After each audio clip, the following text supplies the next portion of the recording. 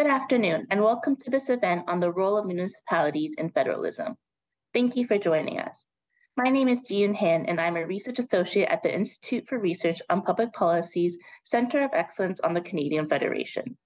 This event is the fifth in a series created through a partnership between the school and the Center on contemporary issues in Canadian federalism. I'll just say a few words to introduce today's discussion, connecting it to the themes presented in the first four events, and then we'll pass it over to the moderator. Let me start by acknowledging that the land from which I'm talking to you is the unceded traditional territory of the Kanien'kehá:ka. I recognize that we all work in different places, and therefore you work on a different traditional Indigenous territory. Please take a moment to consider the original peoples of the land you are on. Thank you.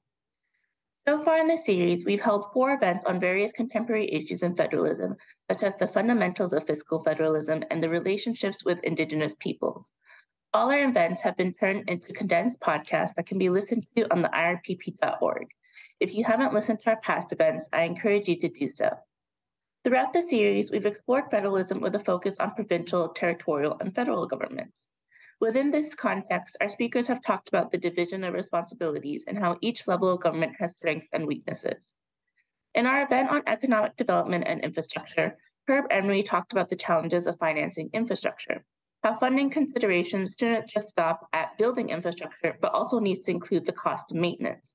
He brought forward the question of who would be responsible for paying for the maintenance. Today, we talk about municipal governments and the role they play within the context of federalism. Municipal governments interact with their constituents the most in their day-to-day. Our speakers will talk about the challenges they face in carrying out their responsibilities to their constituents while they grapple with limited funding capacities and governance challenges. Now for the main event, I'll pass it over to our moderator for today, Thomas Hashar. Thomas? Thank you, Ji-Yoon, and thank you everyone for joining us. Like Ji-Yoon said, my name is Thomas Hatchard. I'm an independent public policy researcher.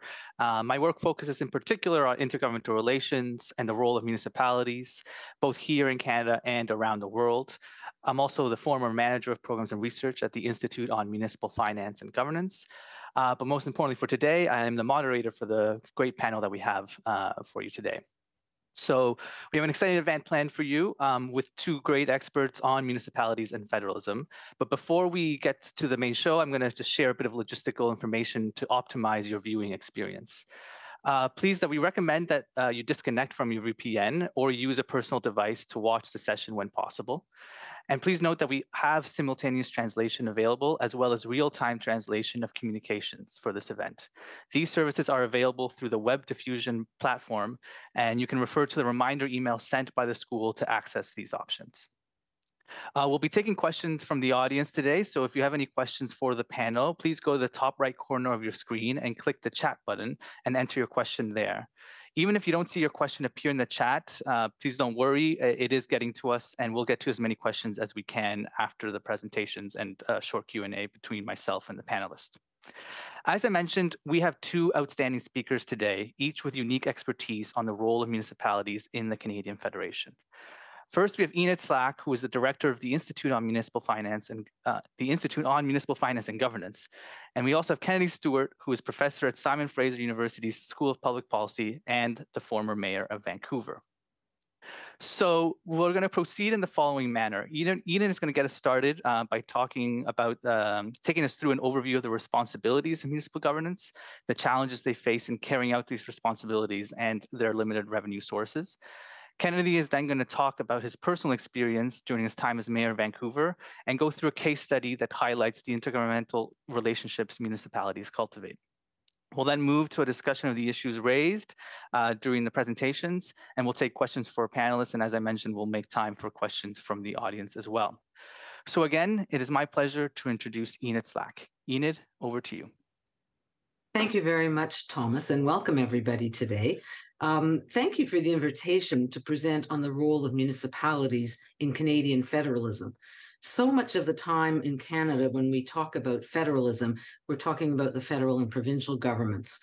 So much so that I recently wrote a paper where I referred to municipalities as the forgotten partners in federalism. So thanks to IRPP for remembering municipalities in this series that you're doing on Canadian federalism.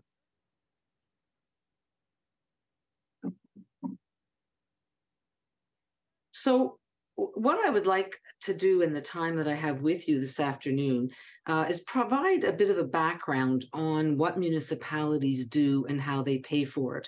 I know there's a varied audience here, and some will know more than others, but I thought I would start with a basic understanding of what municipalities do. Then I want to talk a little bit about whether they're fiscally sustainable or not and what we know about that. Then turn to some of the existing challenges that municipalities in Canada are facing and some of the future challenges that are coming down the road and what all that means for their continued sustainability. Often I stop my presentations here, but it's a bit of a negative. There's a lot of challenges.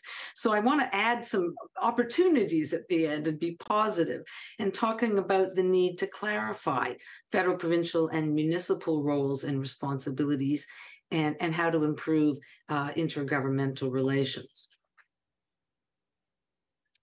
So let me start with some background, and I think you all know this. Under the Canadian Constitution, powers are divided between the federal government and provincial governments.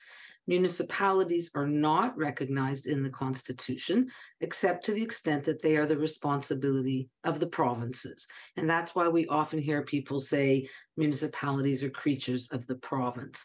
Other countries, it's not necessarily the case. Places like South Africa, Brazil, municipalities do have original powers in the Constitution, but that's not the case in Canada. There are about 3,750 municipal governments in Canada.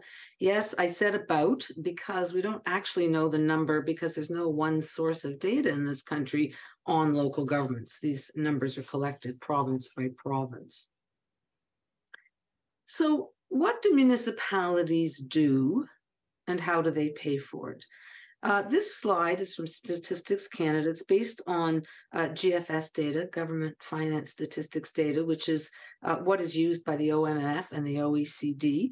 The breakdown, unfortunately, is not the greatest to understand what municipalities do, but let me just say some of the things that they do. Transportation, of course, is one of the biggest expenditures, and that includes roads and transit and sidewalks and streetlights and bike lanes, etc. They provide environmental services, so that would be water, sewers, solid waste collection and management and disposal, policing, fire, parks, recreation, cultural facilities, health services in some municipalities, social housing, planning and development. And in Ontario, municipalities pay for a portion of social and family services. Again, this is not the greatest graph because it is for all of Canada and there are differences across the country. As I mentioned, social services are cost shared in Ontario at the provincial and municipal levels. Ambulance is similar. In BC, we were just talking about TransLink, which is not on the City of Vancouver's books, but is a regional body. So there are differences across the country. Again, each province has its own legislation dealing with municipal governments, and so there are going to be some differences. This shows the distribution of municipal revenues in Canada for the last 10 or so years. The main sources of revenue are property taxes, which accounts for over 40% of municipal revenues, user fees, which are around 20%, and intergovernmental transfers. And you can see throughout this period from 2009 to 2020, the distribution of revenues is pretty similar. Things begin to change in 2020. Of course, this is during the pandemic. For the large cities in particular, transit fare revenues fell. That would appear in user fees. So you can see that user fee revenues went down from about 23% of municipal revenues to 20%. At the same time, transfers, and these are federal and provincial transfers, went up from about 20% to 25%.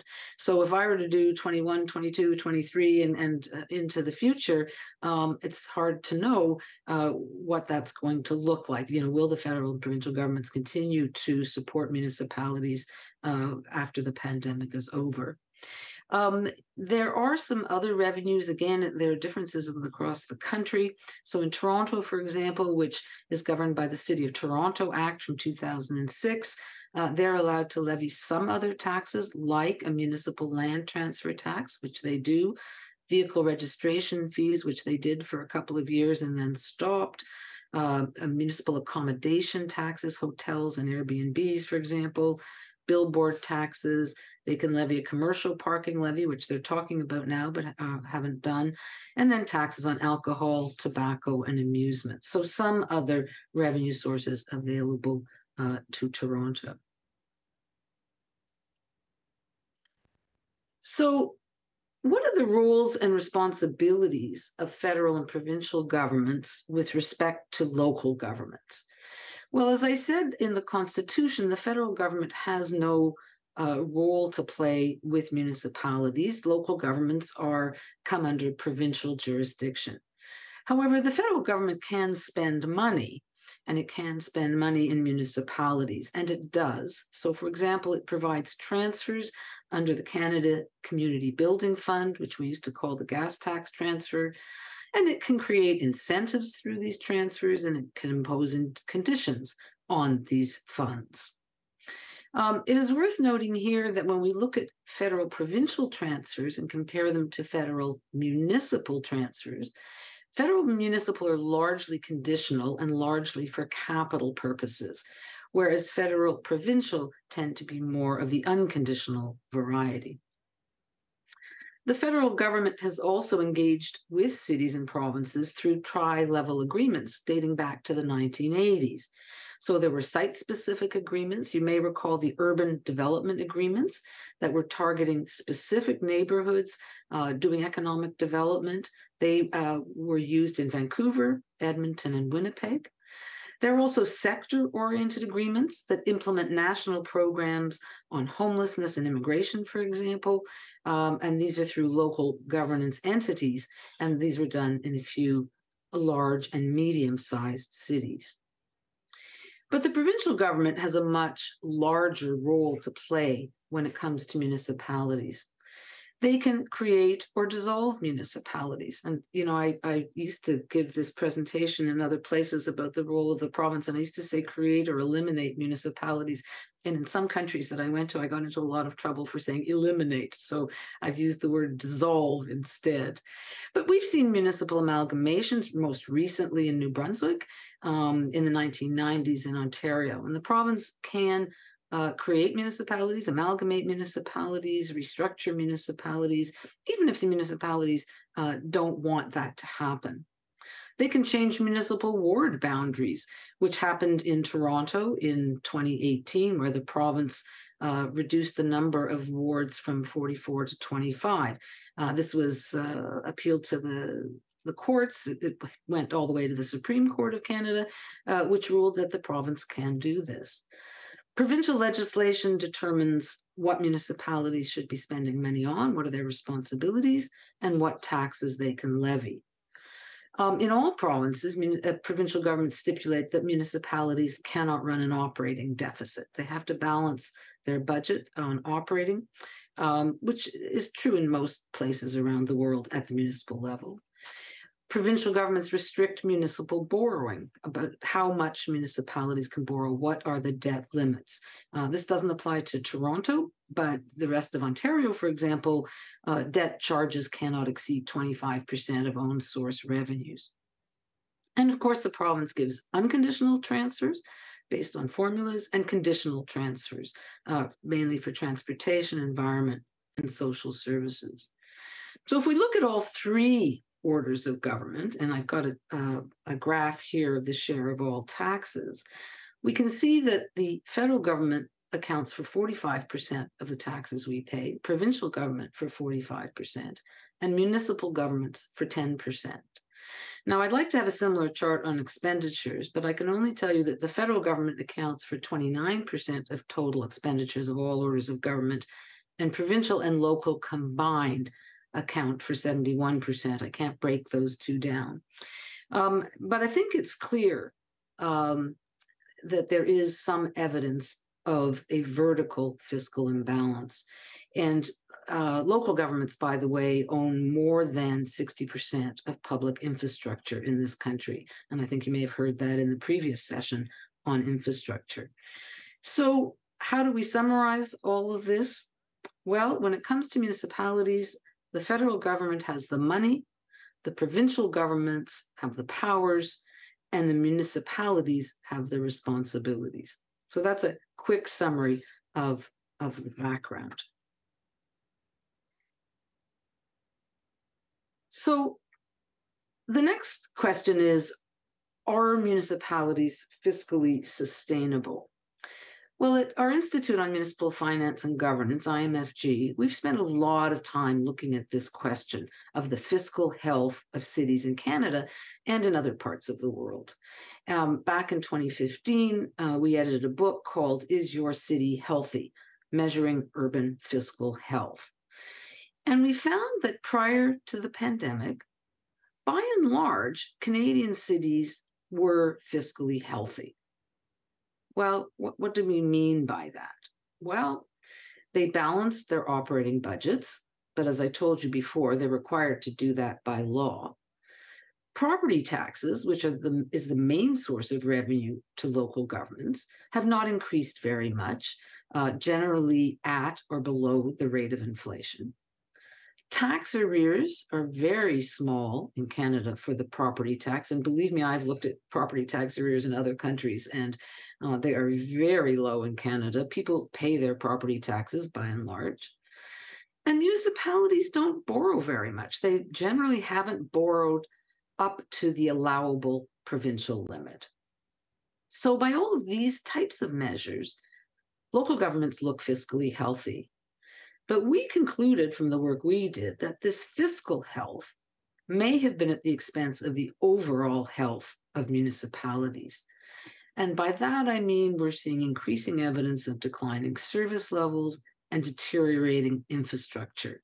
These are things that are harder to get measures of. We're starting to do a little bit of a better job, but we are seeing infrastructure deteriorating. So yes, we balance the books. Yes, property taxes are low, but at what cost?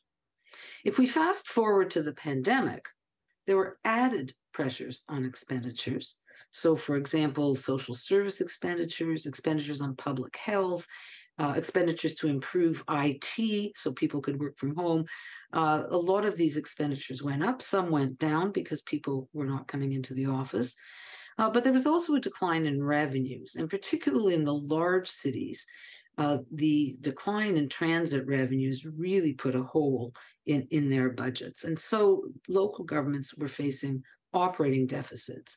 And as I showed you in the earlier chart, federal and provincial governments came to the rescue. But the question remains, are local governments fiscally sustainable going forward? So I would like to talk about some of the existing and future challenges that municipalities are up against. I'm going to list 5. There are many more, but I am time limited here, so I'm not going to go into more than 5. Some of these are existing. Some of them are short-term, some of them are long-term, some of them are future challenges. So I'm going to talk about inflation and rising interest rates, the infrastructure deficit, which I started to talk about, climate change, the work from home phenomenon and online retail, and immigration and refugee settlement. Let's start with some of the macroeconomic issues. Inflation, and we can see a chart on inflation here. It's been going up, starting to come down a bit. But it means for municipalities that the cost of delivering services and infrastructure is going to increase. It has been increasing. We've already seen that in their budgets. It also means that citizens may be having more trouble making ends meet and will turn to local governments for more services. Rising interest rates will mean the cost of borrowing for new infrastructure will increase. These are existing challenges. We're hoping they are short-run challenges, but they certainly are there for now.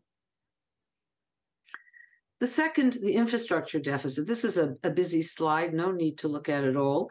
It comes from the Financial Accountability Office for Ontario, and it's part of a review they did on municipal infrastructure assets in 2021. The key thing here is in the middle where it says that 55% of these municipal infrastructure assets were in a state of good repair. 55%. That means a staggering 45% were not in a state of good repair. And so the current infrastructure backlog in Ontario municipalities is about $52 billion. What is that? That is the cost of bringing municipal assets that require capital spending into a state of good repair. Now, that excludes operating and maintenance expenditures or repair or replacement costs. And that's just Ontario. So you can see the impact of this infrastructure deficit and what it's going to be on local governments. We turn to climate change as the third challenge. And there are two aspects of climate change that are going to affect municipalities. The first is extreme weather events. We have certainly seen cities being impacted by flooding, ice storms, heat waves, tornadoes, and more. And these events result in major municipal cleanup and remediation costs. And of course, municipalities also need to consider measures to avoid approvals for building in locations at risk, like on floodplains. So there's the impact of extreme weather events.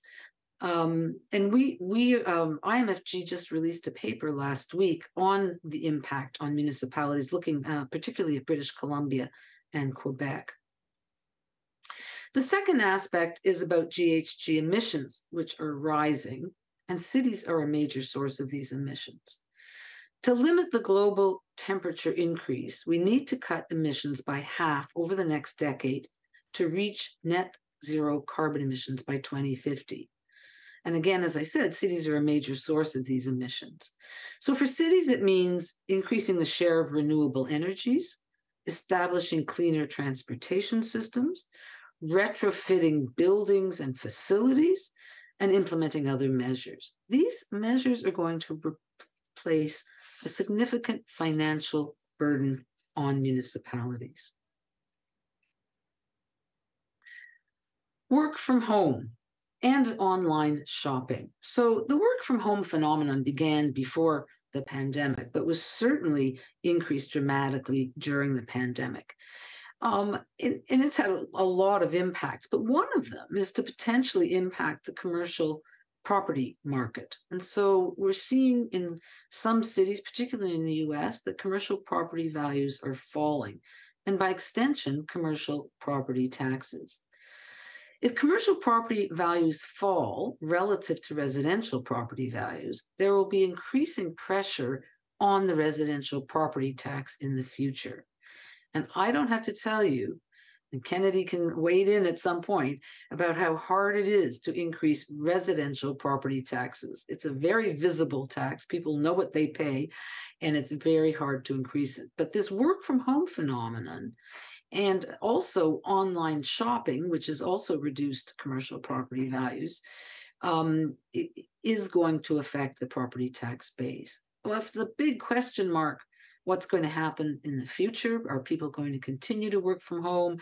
Are they going to work from home part of the time? We don't yet know how this is going to play out, but there is a potential impact on the largest source of revenue for local governments, which is the property tax. And the last challenge I'm going to talk about is immigration and refugee settlement. And, this chart showing the recent government commitment to increasing the number of new permanent residents to 500,000 a year. So Canada has been increasing its immigration targets. People settle in cities, they need services, they need housing, they need public health, they need social services. And many of these costs are borne by municipalities, even though they don't have any say over how many people are coming to their municipalities. So all of these challenges will mean higher expenditures for local governments, and in some cases, lower revenues. So I said it was going to be a little discouraging when I went through all of these challenges. So let's talk about what the opportunities are going forward. What do we need to do? And I will mention two things. One is to reconsider who does what, and the other is to improve intergovernmental relations. So who does what? We need to clarify the roles and responsibility of all orders of government, but particularly the provincial and local governments. What do municipalities do best? What do provinces do best? Where can they work together? And what resources do municipalities need to fulfill their responsibilities? And I have to say, I was on something called the Who Does What panel in Ontario in 1996, and we talked a lot about separating responsibilities, like the provinces should do all of this and municipalities should do all of this. But these services that are provided are very intertwined, and the funding is very intertwined, and I don't think we can necessarily separate them. But we do have to clarify who's doing what and how we're paying for it. So municipalities, why do we need to review who does what? Well, I think I've made the case that municipalities have inadequate revenue sources and insufficient fiscal flexibility to meet their responsibilities. So for example, in Ontario, we're using property taxes to pay for some of the social service costs that municipalities incur. Is that the best way to pay for it? Secondly, municipalities often lack the power to make decisions on their own. And thirdly, there are unclear and overlapping jurisdictions between orders of government, which leads to poorly coordinated programs and disputes over responsibility. And we see the blame game, it's not our fault, it's their fault. This slide here is from a paper we did a few years back on clarifying responsibilities. And this slide shows how the costs are shared for different services in Ontario. And in the top row, you can see things that the local governments are largely responsible for and funding themselves, like fire, parks and recreation, libraries and culture, etc. But when you get to the bottom row, you see a lot of cost-shared programs. So ambulance is shared with the province, long-term care, public health, social assistance, and childcare. And so, we thought about all of these areas where there's cost sharing and thought about the question of, who does what and how do we pay for it? So we've done a series of papers on the municipal role in various areas. So papers on housing and economic development, climate policy, public health, policing.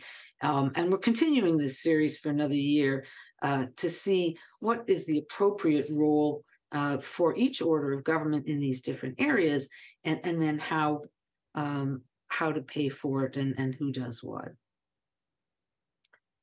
And again, we have to think about, when we're clarifying responsibilities, improving intergovernmental relations. And here's a series of studies, and you'll see Thomas Hatchard's name on many of them, because when he was at IMFG, he authored these papers. And as he noted in his introduction, this is one of his interests, intergovernmental relations, both in Canada and around the world. Municipalities need to be directly involved in negotiations and agreements on issues that affect them. So these are things like infrastructure, immigration, public health. But they are largely absent from Canada's system of intergovernmental relations. They're generally excluded from intergovernmental councils or committees, such as First Ministers' meetings or ministerial tables.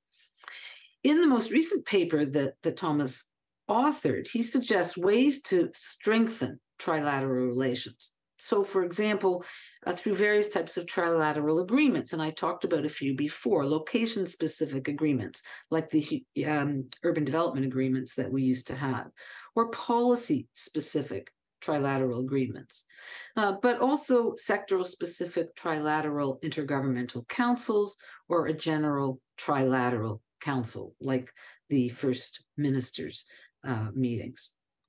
There's also an important discussion to be had about the revenue sources for municipalities, and that's the area that I work in the most. As we saw at the beginning of this presentation, municipalities are increasingly delivering a much wider range of services than they ever have, but they have very few sources of revenue to pay for them. So let me conclude by just saying, by way of summary, that municipalities are on the front lines when it comes to delivering essential services. And we certainly saw that during the pandemic. But they have limited revenue sources. Municipal fiscal sustainability is being threatened by the existing and future challenges that I mentioned, but also many others.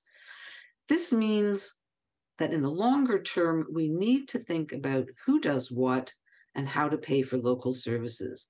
And I think all three orders of government need to come together to figure this out. Thank you. Perfect. Thank you so much, Enid. We'll now go to Kennedy for his perspective. So Kennedy, over to you. Great. Thanks so much. And what a treat. I never tire of hearing your expertise, Enid, and thanks so much for that wonderful presentation. And discouraging as it is, you did kind of pick it up at the end, which is great. So thank you. Before I begin, of course, I want to acknowledge I'm on the unceded territories of the Musqueam, Squamish, and Tsleil-Waututh people, and thank them for their generosity to all of us who live on their lands. My talk today is about what I'm calling end-run federalism, or perhaps backdoor federalism. I'll leave you to figure out which title you like the best. And essentially, it's I'm thinking of the audience here, who's federal civil servants, from what I understand, and really what I want to talk about today is how you can better utilize municipal governments to make your bosses happy. How you can work with municipalities to get stuff done, even in the face of provincial opposition. I'm going to use drug decriminalization as an example of this end-run federalism, and then conclude a bit with some lessons that you might want to take away from this example. So in terms of backgrounds, I'm trying to put myself in your seats, is that you face two scenarios in your everyday work. First, you are implementing a proactive initiative, such as outlined in your minister's mandate letter. So perhaps somebody on this call, on the Zoom meeting, was read in the minister's mandate letter that, hey, you've got to legalize cannabis. So that's a proactive measure that kind of comes out of politicians' heads, and you have to make that happen. And then you have to think through, well, how do I make that happen? The second scenario that you'd face in your everyday work is you're responding to an emerging issue. That's something that's not in your mandate letters. It's not dreamed up by your minister. It's something that has to that's happening to the environment that you have to deal with. So that could be COVID or climate change or truckers' convoys or salmon lice or housing crises. It's everything that's thrown your way in your ministry that you have to deal with. And I would say that 10% of what you do is proactive, and about 90% of what you do is reactive. So those are the things that, when you're looking at your to-do list, most of those things would be connected to one of those two types of activities. But the bottom line is, whether it's proactive or reactive, you have to get stuff done for your minister and think of creative ways to bring change. So I've never been in provincial government, but I have, I was in the House of Commons for 7 years as an MP and has served as mayor for 4. And prior to that, I was a professor and back at Simon Fraser now, but specialized in local governments. So from my perspective, sitting in the House of Commons, looking at that beautiful stained glass for 7 years, Ottawa is a very theoretical place. And what kind of drives that home to me is when MPs will be making speeches about stuff and they'll go, and this initiative is going to cost $20 million. Whoops, I mean $20 billion. And you'd never hear that in a local government. It is that much of what's being spoken about is theoretical. You're often talking about sweeping policy reforms. For example, we're going to make sure all reserves have water by the end of our mandate. Again, sweeping policy, big promises. You're often talking about regulation or expenditure. Those are the couple of things your starting points, and you're at, of course, 10,000 feet. You're thinking of the entire country and often the world. At the provincial level, it's kind of half theoretical, half practical. You do have your 10,000 foot view from thinking of your province, but you do deliver some direct services, so you actually are on the ground. Municipalities are all practical. Occasionally, we'll talk about world peace or something, but mostly you're arguing about service delivery and how to best use the scarce dollars that Edith outlined so well. So you're constantly under a fire at the municipal level. There's these are, especially in larger cities, I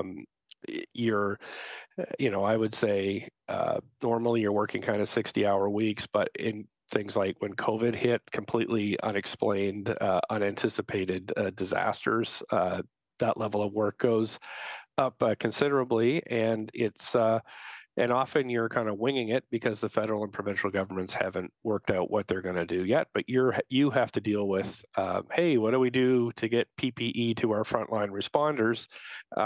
Feds and province are kind of talking about how that happens, but meanwhile, you're scrambling to try to get masks on cops and firefighters.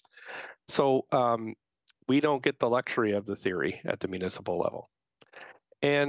But I would say that municipalities are an underutilized resource for federal policymakers and those who implement federal policy. So, let's talk about municipalities as willing but underutilized partners. First of all, my experience is federal and provincial governments are rarely good friends, and they're often adversarial. They often see each other as adversaries. If you look at the latest health agreement, where the provinces were demanding so much for so long, and then the feds just came in and said, "Here's your money, take it or leave it," kind of thing. Not a lot of not a lot of hugging and backslapping going on at any of these meetings. Actually, I had one provincial health minister brag to me once how he had never met with his federal colleague, and kind of held that up as a point of pride. So there is also personal divisions between these ministers, and really, I would say, honest collaboration between those two levels of government is rare. It's only when one side can force the other to do something that something happens. On the other hand, though, municipalities are desperate to take help from anybody. If they have so many problems to deal with all the time, if you can come up with any idea that will help them deliver, to solve a local problem, then they'll take it. Now, municipalities used to be really scared of provincial governments. I would say they're less scared now.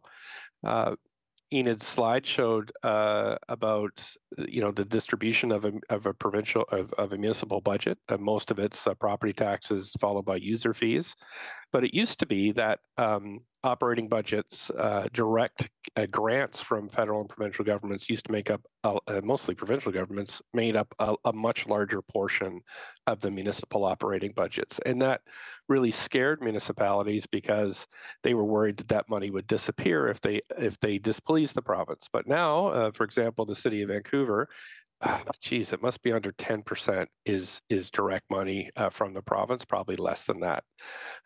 So you're not really scared of the province anymore. They may, what you say, destroy the local government. They may eliminate the local government, but that's not going to happen.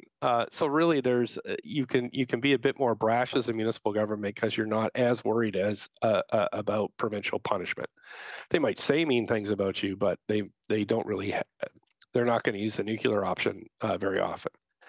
So in the past, when a lot more money came from the province, if the feds gave money directly to the municipalities, the province could just get it back by cutting the municipal grants.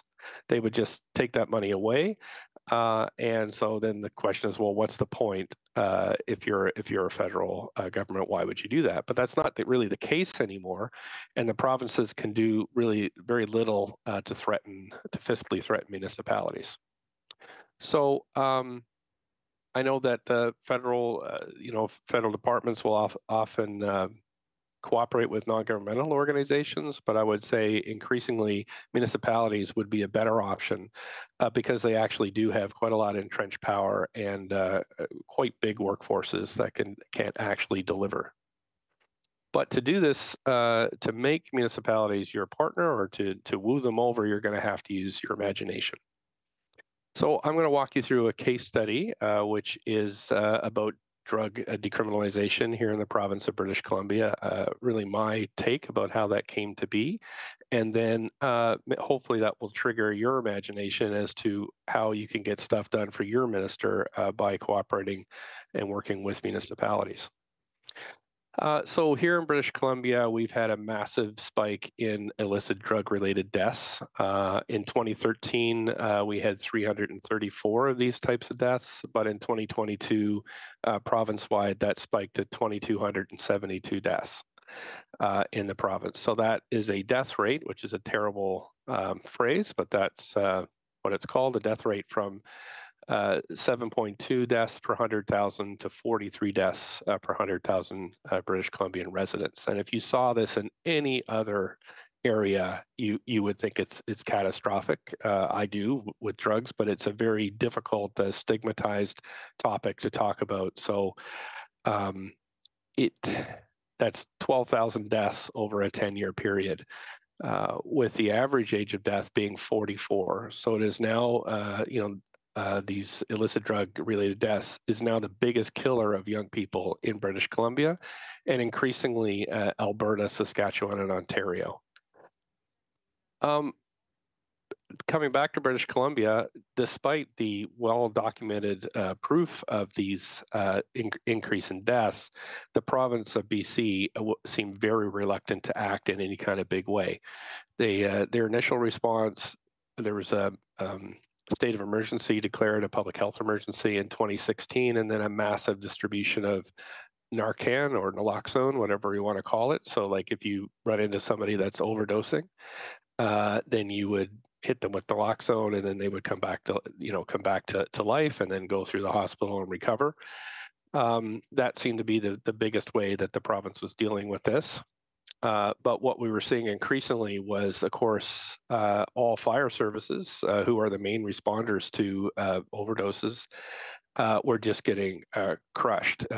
The suicide rates of firefighters that were responding was skyrocketing, as was sick leave and frankly just leaving the job entirely, because in my municipality, but increasingly small ones across the province and in rural areas, firefighters, that was the bulk of their job, is basically responding to these overdoses and deaths. Just to give you an example of this practically, every Monday morning when I was mayor, I would get an email that came in that tell me how many people died the previous week from illicit drug overdoses.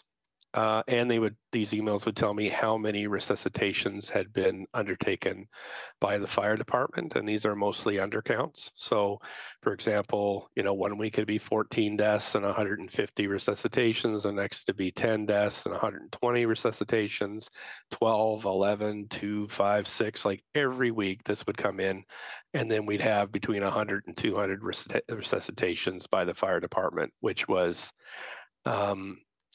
just devastating to think these are real people. why it was hard for frontline responders is they would actually save somebody's life once, twice, maybe up to 10 times, and then that person would die on the 11th time. So they've created a bond with this person that they've saved, and the person's dead. So that is not the federal or provincial view on this. Really, I would say the biggest public health disaster, and one of them anyway in Canada's history. But at the municipal level, it's very real. And I was the head of a big city, but when this is happening in small municipalities, you're a mayor with a clerk and 1,000 residents. It is completely overwhelming, especially when your firefighters are volunteers.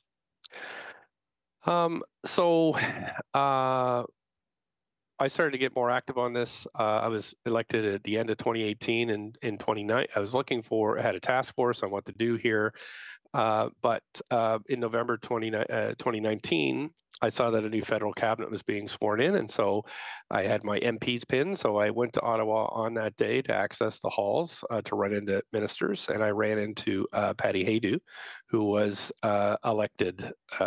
just appointed as the Minister of Health in November 2019, and we talked a bit about this, what to do. Didn't hear much. But then the overdose deaths began to spike as COVID started to come in to hit us hard as well. That's because of the physical distancing and other measures we had to take. So the minister called me in the summer to explore, what perhaps we could do about this, and then called again and said it would be legal for us as a city to apply for a federal health exemption to decriminalize drugs. That would be within our own boundaries, and we could do it without provincial approval. So her civil servants had done the work to review this, both review the legislation around health exemptions, done all the legal footwork beforehand, before she approached me as this being a possible one possible policy solution. So, of course, I jumped on this. I put a motion forward to council a couple months later in November, and we submitted our application to Health Canada by March 2021, with our final application in May 2021. The province was playing this very weird game where they had said they were in favor of decriminalization, but only if it was a national initiative. They would not do it on their own turf. But they panicked when we put ours in. When the city of Vancouver put in our application for decriminalization, they panicked, and then they put in their own application for a province-wide exemption in a year later, November 2021, and it was eventually approved by the new Minister of Mental Health and Addictions, Minister Bennett, in May 2022. So,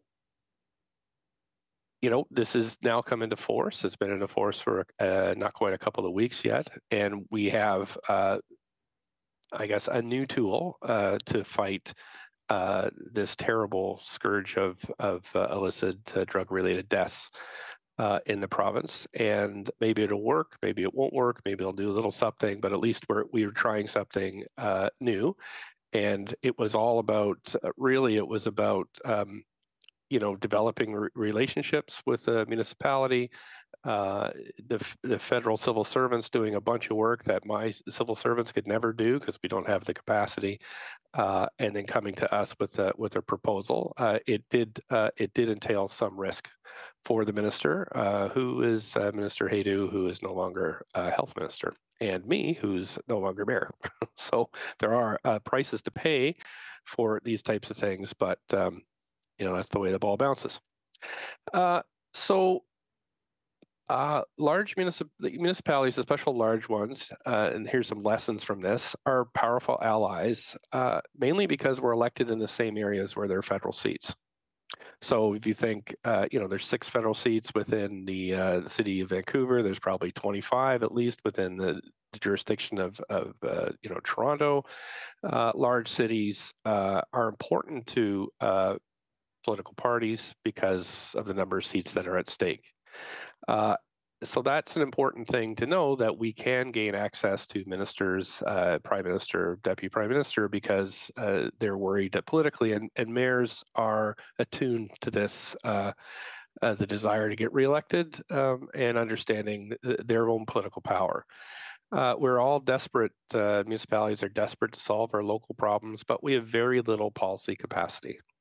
So at the City of Vancouver, we do not have an economist. We don't have policy teams. Our IGR teams, governmental relation teams, are good, but they're junior. They're not expert lobbyists. They would not have the funds to go to Ottawa and kind of lobby. So there's very little capacity to proactively pitch, innovative policy solutions. We don't have time to sift through federal statutes. This is even the big cities. And we really don't have time to figure out the granting streams. It was interesting when I would meet with ministers, the first thing we'd get with the deputy minister sitting beside the minister is just kind of an outline of the funding possibilities that are there. And, my eyes would glaze over, because but I would say, we need money for this thing. And then the federal deputy minister would figure out which stream that would fit into. So for example, I needed funding for the Vancouver Art Gallery here, went to a bunch of ministers, didn't know where this would fit. Finally, we got $25 million out of a green building fund. I would have never guessed to apply to that. But the federal civil servants figured out how to help on that particular area, and many, many others. So that is really a lesson, is to go to the municipalities with proposals that are already built to succeed, that follow on either your proactive or your reactive mandates. Small municipalities have really very little capacity at all. I mean, even as a larger municipality, I find it difficult to talk with, there's 21 municipalities in Metro Vancouver. It's very hard for me to go talk to, say, Port Coquitlam, that has 65,000 people, because it's the mayor and the manager and the clerk, but really no policy staff. So they're really not much capacity for policy innovation at those small levels.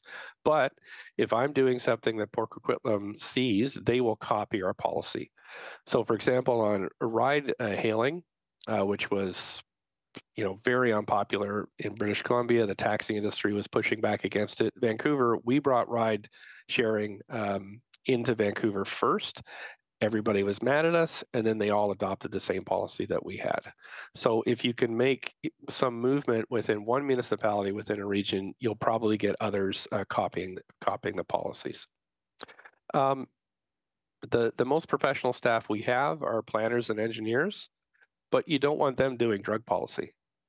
Engineers, great at what they do. Planners, great at what they do, but they're not policy experts, and often the policies you get really reads like it was designed by an engineer.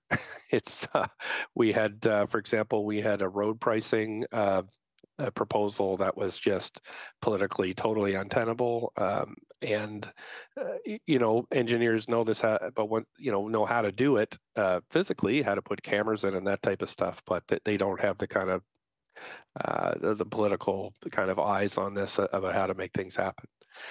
In terms of the large policy changes that you might see, so for example, Enid's ideas for different types of funding, you can go through the Federation of Canadian Municipalities for this, but you have to remember the Federation of Canadian Municipalities is largely controlled by smaller municipalities, and often there's tension between the smaller, less populated and the more populated municipalities, and the FCM tends to miss granular stuff because by nature they're a large association. There is the Big City Mayors Caucus, however, which didn't really do tons until COVID, and then basically that became a kind of a go-to place for senior ministers when they would pull us together, the big city mayors, to talk about everything from CERB to transit bailouts to any other thing that was happening to us under COVID. So again, FCM, great place, a very powerful lobby group when it comes to large-scale policy change, mostly around funding, but the big city mayor is probably a more effective subgroup when it comes to policy change. If you get the big city mayors on board, then you're usually in pretty good shape as a minister when you're trying to sell this to cabinet. So that's it for me. I'm really happy that you've had a chance to listen to this. I'm looking forward to hearing your questions. Thanks so much. Thank you, Kennedy. And yes, we will jump into some questions. And just as a reminder to everyone, feel free to send in your questions for either Kennedy or Enid or both, and they will be routed to me, and we'll get to as many of them as we can. Before we get to that, I have a few questions for the two of you. And I wanted to start, Kennedy, maybe by jumping off from, it's a really interesting case study presented. And I thought it was interesting the way you spoke about sort of the relationship development that is important as part of the federal municipal intergovernmental relations. And from my own research, I think if we simplify things a bit, there's sort of two poles of intergovernmental relations that you can have. There's can be sort of very open-ended, ongoing conversations, whether it's at an intergovernmental table or through MOUs, and there can be very sort of policy-specific, project-specific relations or projects that get involved, that municipalities and other governments get involved in. And I was hoping maybe to start with you, and then Enid can jump in, if you can speak about the separate value of each of these. And as I said, I was interested in terms of if relationship development is an important part to have if you're then going to be able to do a project, maybe speak to sort of how each of these can help with that piece of it as well. Okay, so I think both are important. I do think that big scale policy change is important, and how I've, that's where the Federation of Community Municipalities comes in. They're a very important tool for building consensus among municipalities and then presenting proposals to the federal government for approval. Most of those are money asks, I would say. So give us more money for transit, give us more money for infrastructure, give us more money. So I mean, you can kind of anticipate what they're going to come up with.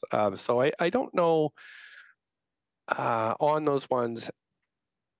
It just requires you to make the federal government to make a decision on whether they're going to fund this stuff or not. You usually get good return for your money, like good value for your money, but it's the individual policy stuff really that I think that if the folks on the call here are working for individual ministers, it's the individual policy that I think perhaps can shift things forward.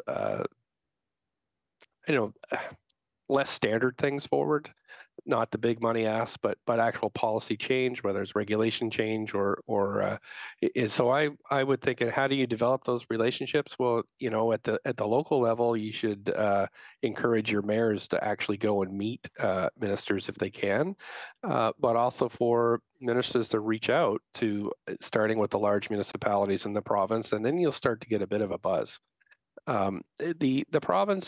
The provincial officials may not like that too much, but they can't do anything about it. So I think it's probably worth the risk. There are also gatherings of city managers across Canada, provincially or nationally, and those are also a good place for probably civil servants to go and to the wine and cheese places to build up relationships at those meetings. But the relationship can help a lot if you have some trust that's developed. And again, municipalities are desperate to get stuff done, so it won't take much to build trust with them. Right. Enid, did you want to jump in on that as well? Well, I agree with Kennedy that you really need both. I mean, you need the sector-specific, location-specific agreements to deal with specific issues, like we talked about immigration and refugee settlement or public health. But I think you also need the more open-ended engagement, not just to ask money, but to understand the challenges that municipalities face on an ongoing basis. And these are going to change over time. I listed some; those will increase. Some will hopefully go away. But I think the three orders of government need to talk about the issues, problems, and challenges that are likely to arise. And we don't know what they are yet. So you can't have a table on a specific topic if you don't know what the topic's going to be. And I think there needs to be an understanding that when the national government does something, it affects municipalities. So if it increases the number of people coming to Canada, for example, it has to understand that there are costs to the municipality of doing that. But what local governments do also affects the country, right? And the federal government. Some of their housing policies or land use planning may affect the climate and climate change issues. So I think, this general understanding of what's facing municipalities. And the end run around the province, Kennedy and I may debate that. I think at the end of the day, from what I've saying earlier, the provinces have a lot of powers over municipalities still in terms of what they can do. And so I think, sometimes you can't do an end run. You need to include them to get the powers you need. And governments change, right? So sometimes the feds will get along with the province, sometimes they don't, I think everybody needs to be at the table to sort this out. That makes sense. I guess jumping from that, about the power of the provinces, and I did find it interesting, the Kennedy, your comment about how that has slowly shifted over time with in terms of the revenue sources that the municipalities have. There was an interesting survey I saw recently. There's a survey called the Municipal Barometer, and it surveys municipal officials across the country, and around a number of different issues. They did a recent set of questions that were around revenue sources, intergovernmental relations. And what was interesting about that, and jumping in it from you were saying there about the powers of provinces, but also what your presentation showed about the sort of limited revenue sources, when they were asked, and these are mayors and councillors, when they were asked about the preferred choice for how to increase revenues, the preference, the overwhelming preference was to get more grants from the provincial and federal governments rather than having access to other new sort of own source revenues, whether that's at the big side of things, an income tax and a sales tax, or even, development charges and those options. So I was hoping to ask both of you a question around this. So Enid, I thought maybe you could just speak a bit about that division, about when grants are most appropriate, when the sort of own source revenues are most appropriate, especially given the challenges that you laid out for that municipalities are going to be facing. But Kenny, I was really interested also afterwards, maybe you can speak about, as you've noted this question of what you see as a trend where municipalities are less afraid of the provinces and, they're less reliant on the revenues. I mean, I'd be interested in your perspective as to maybe why there still seems to be a preference for grants over own source revenues in terms of collecting more, and whether, you see any issues with that. So maybe I'll start with you, Enid, and we'll go to Kennedy. Okay, thank you. So I may not have the same view as the people who were surveyed in the barometer survey, because it's easy for me to sit here and say, well, I think municipalities should raise their own revenues and be accountable for those revenues. If they decide what they're going to spend their money on, then they should be responsible for raising that money. And there's a certain accountability there that I kind of like. But I don't have to get elected, so I don't have to worry about raising taxes. But even in my world with more own source revenues, there are justifications for transfers from federal and provincial governments. There are many. I don't want to spend too much time on this, but let me talk about three. The first is sort of an economic efficiency argument, which is based on externalities. So, services that a particular municipality provides, the benefits of those services may spill over municipal boundaries. So, for example, I'm in a municipality, I want to build a road. I'm not interested in the benefits to people outside of my municipality because they're not paying for it. I'm only interested in the benefits inside my municipality. And so I may not provide the amount of road that is needed overall if I'm just looking at my own municipality. So if, say, 30% of the benefits of that road spill over the municipal boundary, there may be a role for the provincial government to come in and subsidize 30% of the expenditures. There may be benefits that extend beyond provincial boundaries, in which case there would be a role for the federal government to fund a certain percentage of the municipal expenditures. Now, there may be other ways to do that. Kennedy talked about tolls. In the road example, there may be other ways, but to the extent that services have benefits that spill over municipal boundaries, there is an externality, and there's potentially a role for transfers. The second rationale is based on equity. And here I'm talking about horizontal equity. So the idea is that each municipality in a province should be able to provide an average level of service, a standard level of service, by levying an average or standard tax rate. Some municipalities may not be able to do that. Their costs may be higher, their needs may be higher, or their fiscal capacity may be lower. So we're talking here about an equalization grant, basically, that is an unconditional grant based on the fiscal capacity, and in some cases it might be based on the expenditure needs of municipalities. I believe 6 provinces in Canada have provincial municipal equalization transfers. We did a paper at IMFG on this as well. A third rationale is to close the gap between the revenues that can be raised at the local level and the expenditures required to cover the assigned local responsibilities. And this is a sort of a vertical fiscal gap. I was talking about the horizontal fiscal gap before. This is a vertical gap. And it may arise because local governments are assigned more responsibilities than they can finance from the revenue raising powers that they have at their disposal. So to close that vertical fiscal gap, you get an unconditional grant, and that would be appropriate. So those are reasons why you might see federal and or provincial transfers to municipalities. There are other reasons. There may be political reasons. I'm not going to go into all of the other reasons, but those are 3. But keep in mind that particularly conditional transfers do distort local decisions. They're meant to do that, right? So if I'm funding as a federal government 30% of your expenditures on something, I'm going to encourage you to make expenditures on that function, not on another. And so there's less local autonomy in that case. The other problem with transfers, of course, is they're not stable and predictable. And Kennedy, you know that. They can be high one year and go down the next. And, municipal expenditures go up sort of in a smooth kind of way over time, but the grants don't always. And when grants are cut back, municipalities have to scramble to raise property taxes or user fees to make up the difference. Kennedy, Yeah. your thoughts? Well, my first thought was, what's something that a cabinet member never wants to hear? Congratulations, you're the new Minister of Municipal Affairs.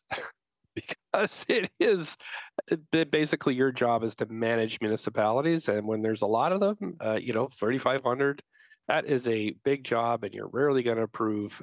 You're rarely going to get approval from municipalities. And every time you go to their annual conventions, you're absolutely going to get hammered because you're not doing enough. So really, from my experience, provincial governments see municipalities as kind of a necessary evil that they have to manage rather than partners. Not all, like for example, Premier Gordon Campbell, way back when, didn't see municipalities that way because he was a former mayor. I think Mike Harcourt was the same. So those with municipal experience maybe see municipalities different, but many that don't see them as adversaries. And that makes it very difficult to sit down and have a talk about something. So maybe that's maybe that's another angle to look at if you're trying to win municipalities on side is to see what their relationships are with the province. I think the reason why the survey may have said, "Oh, please don't give us any more of our own revenue raising powers," is because municipalities don't have policy advisors or economists on staff. They're simply like when you have so much stuff coming at you every day, everything from off-leash dog parks to, earthquake preparation, like it's everything that your policy analysis is done in the room at the time, and you whip through the pros and cons of something that whether you want to go get it proactively or whether you're reacting to an offer. And one of the things would come up is if you're going to get a slice of the sales tax, then you would have to set the rate, and that would be bad for your reelection possibilities. But if you had economists and proper policy advice, they would definitely say, no, take this. This is a good thing, because then you don't have to increase your property taxes so much. So I do think that if this is something that the provincial or federal governments wanted municipalities to take, either just do it to them or try to build up some allies. We just here in Vancouver, we won the FIFA World Cup, and I came out and said that we wouldn't spend more than $5 million locally to host that. I did that proactively without telling the province, so then they were on the hook for paying all the rest of it. Then there was this little mechanism where we could, if the municipality requested it, we could put on a hotel room tax that needed to be approved by the province, and the province asked us to do that. We did it, and then now we have a hotel room tax, which is a new revenue source that I would hope would come to the municipality permanently, but we'll see what happens. So again, for me, to get stuff done, sometimes you've got to be aggressive, and even though you try to tell the province things, often the communication channels are not great. So, give them a heads up before you send out the press release. But other than that, there's not a lot of negotiation beforehand often.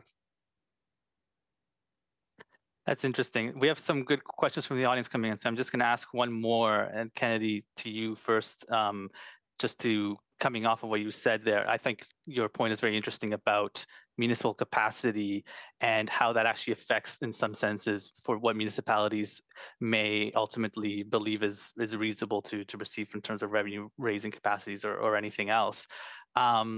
You speak of, your presentation was really about, utilizing municipalities, how the federal government can utilize municipalities.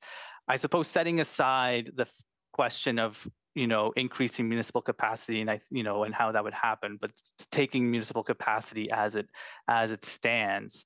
You spoke a little bit about how, how to engage municipalities. Can you maybe speak a bit more about how the federal government can engage municipalities meaningfully, both given the capacity that they have and don't have, and also, as you were mentioning, you did mention there's a lot of them, sort of that fragmentation.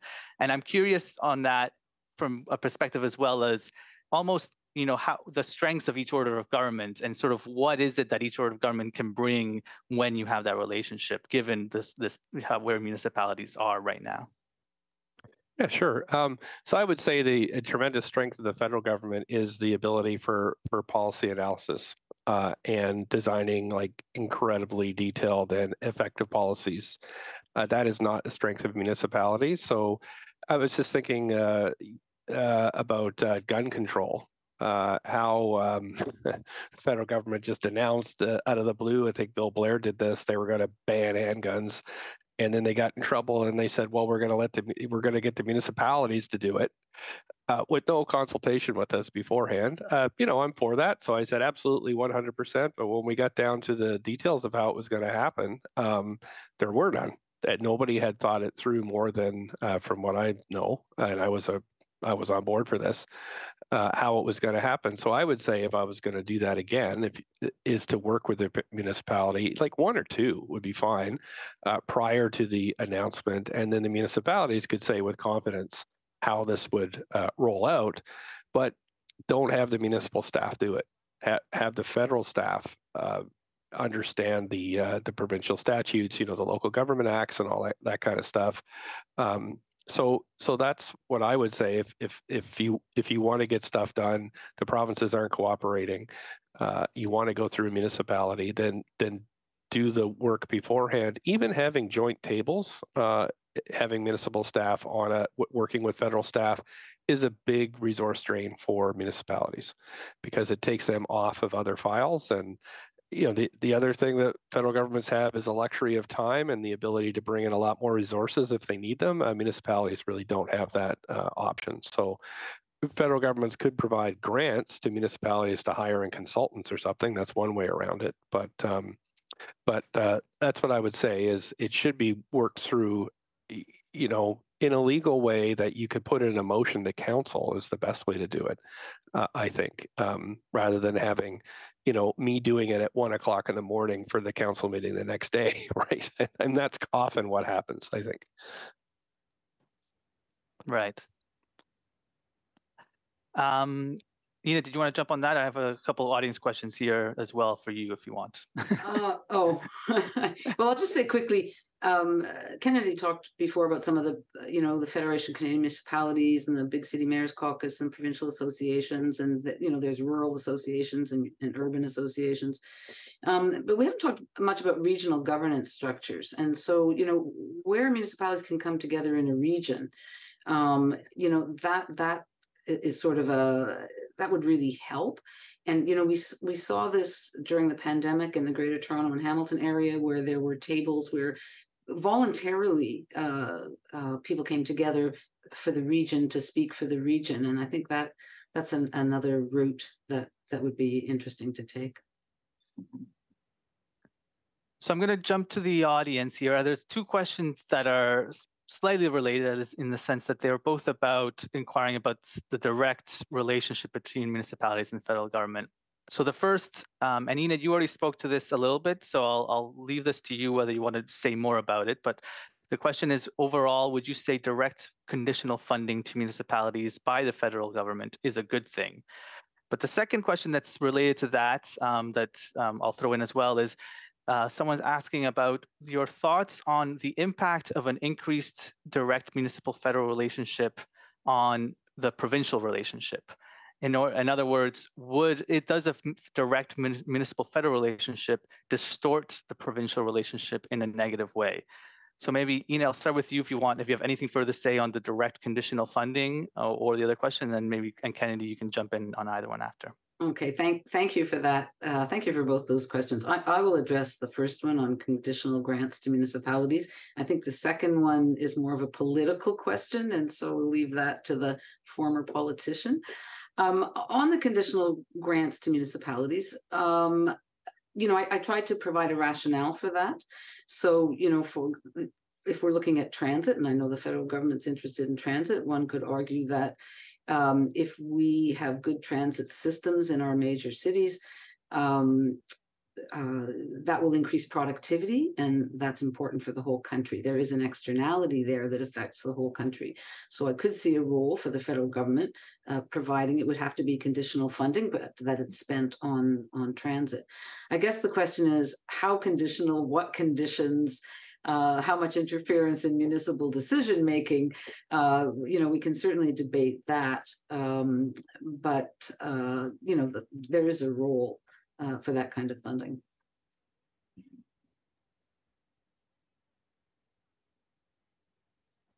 Kenny, did you want to jump in on maybe the second question here, which is, I'll just repeat it for your sake, whether the impact of an increased direct municipal-federal relationship on the provincial relationship, and whether the direct municipal-federal relationship would distort the provincial relationship in a negative way.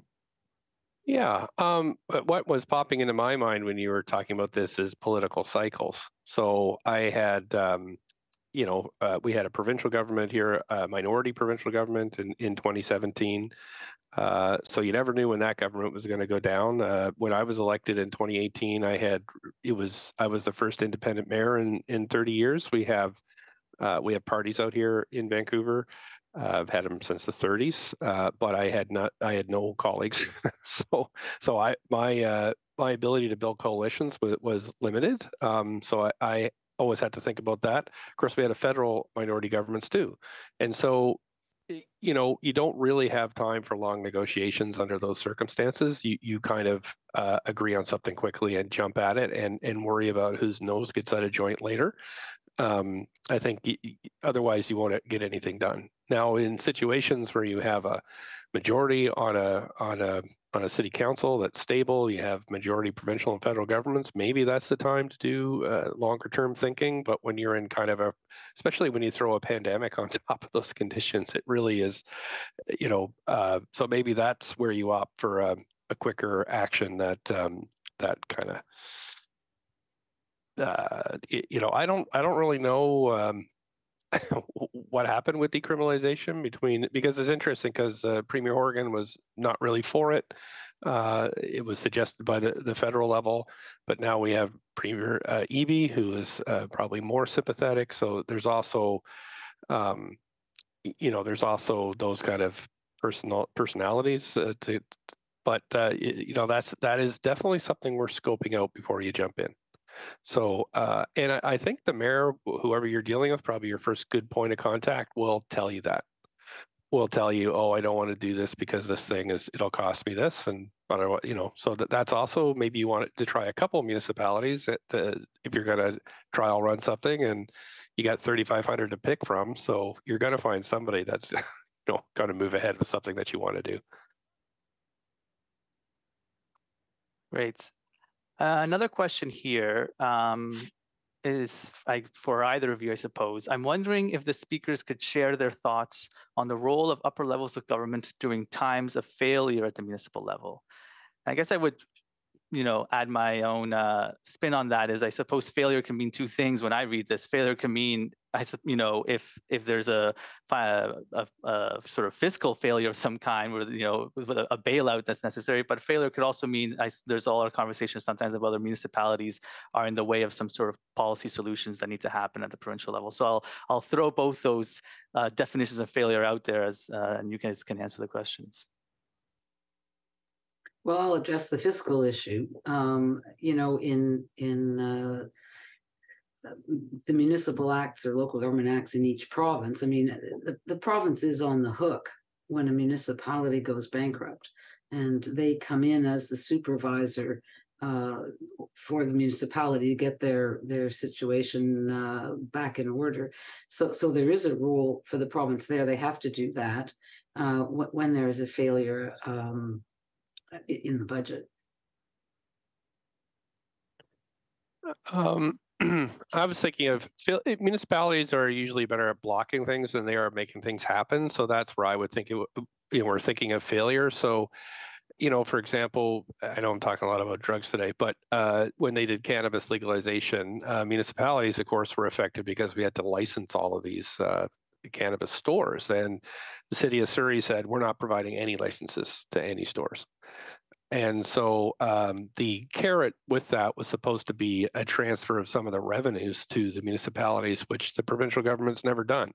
They've just held all the revenues and never sent them their way, just the municipalities' way, despite an agreement to do so. So I do think that municipalities may do this in order to leverage something else out of the senior levels of government too. So I would think if a municipal government is blocking something, I would think maybe some incentives are worthwhile. Maybe that's when you use a one-time, conditional grant or unconditional grant to kind of woo the municipality over to compliance, or then moving to some kind of penalty. I think it's rare that you'd see the provincial government come in and replace municipal government or individual officials. And it's really hard to get rid of municipal officials. Like councils can't do it themselves. You have to go to court,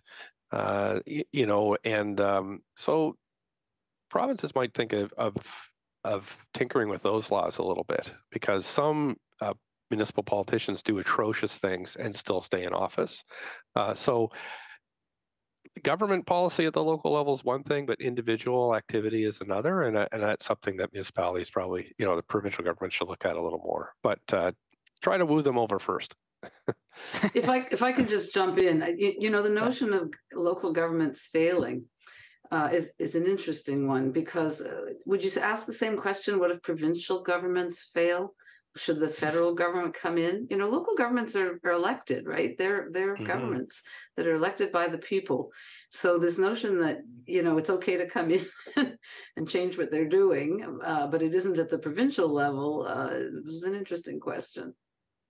I just, through the pandemic, I did a survey of right at the beginning of my constituents, of the residents, and I said, how many of you aren't going to be able to pay property tax this year? 25% of them said they couldn't, because there were no federal programs in. So then I started to run that up the flagpole and say, holy crap, like this will be catastrophic for us if we lose basically all of our user fee, income, as well as 25% of our property tax revenue. I mean, as it was, we still had to lay off 18% of our employees. Like many municipalities did massive layoffs through COVID, and without strikes, which I think is, nobody wants to talk about COVID anymore, but it was like a traumatic thing for municipalities in more ways than one. But again, the senior levels didn't seem as interested in listening to the front line, basically, which was can be problematic, and hopefully we can learn lessons from that as we go forward. A last question here from the audience, and Kennedy, I'll throw this one to you, as I think your experience both at the federal and municipal level might be useful here. We've been talking about federal, provincial, municipal relationships. The question here is, how do you see the role of municipalities in improving relations with the Indigenous governments and communities which they share territory? And the second part of the question is, how do you see the division of responsibilities between the orders of government when a municipality's action could have an impact on these Indigenous governance or communities? Oh, that's such a great question. So we did when I first became mayor, my staff and I did a stakeholder map, and the three local nations, Musqueam, Squamish, and Tsleil-Waututh, were at the top of that, even over the province for us.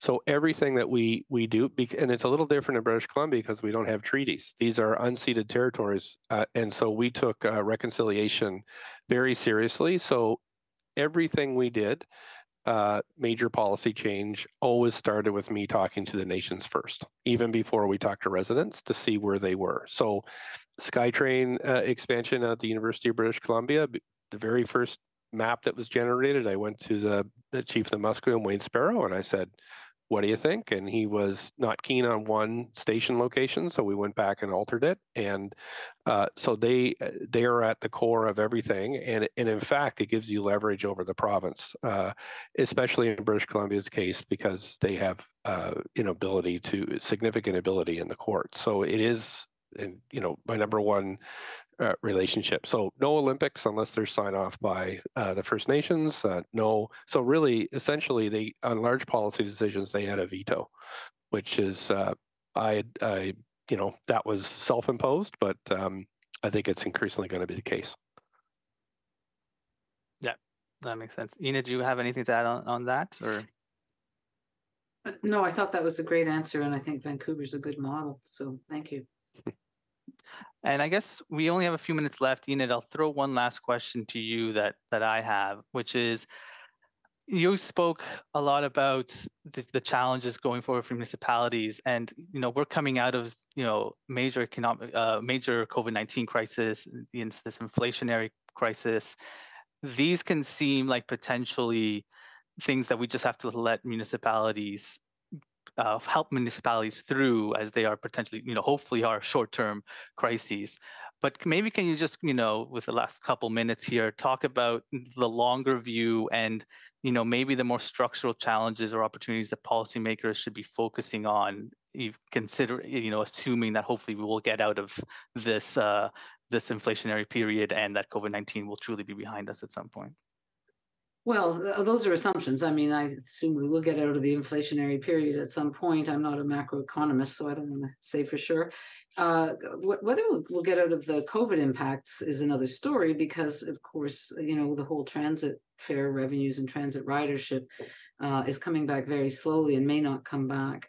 But, I think it goes back to what I was saying about the structural problems. I mean, what should municipalities be doing? And then how do we pay for it? And, municipalities do a lot of different things. So they do things that are pretty much providing like private things with private good characteristics, like water and, things we can charge user fees for.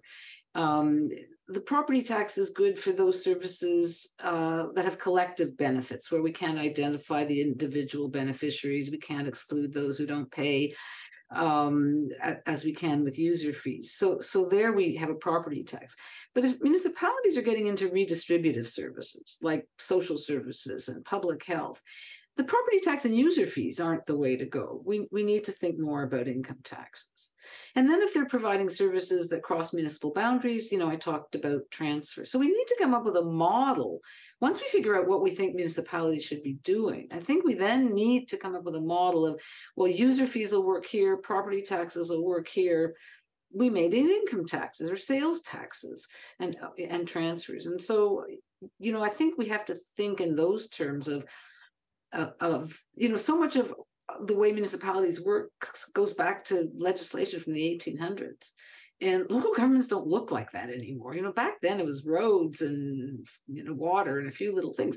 We're talking about such major expenditures at the local level.